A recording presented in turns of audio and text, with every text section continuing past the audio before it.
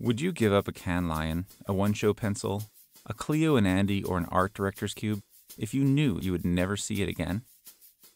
Well, that's the question we asked when we launched the Are Fallon Project. To celebrate nearly 30 years of creative work in our move into a brand new building, we wanted to pay tribute to all the people who made Fallon, Fallon.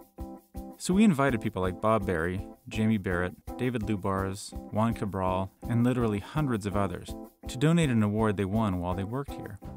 The awards would then be melted together to form a We Are Fallon copper plate, a plaque that would hang proudly in our new home. We created posters, videos, and a website, yourfallon.com, where members of the Fallon family could donate their award, give credit to those involved, be added to the history list, look at the work that won the awards, and see videos from our most distinguished alumni. It worked. People sent us their awards, hundreds of them, and they did it gladly. No, not that one, not that one! In September 2008, over 300 pounds of awards were taken to a foundry in Stillwater, Minnesota, where they were melted one by one into a special form handcrafted by a local artist.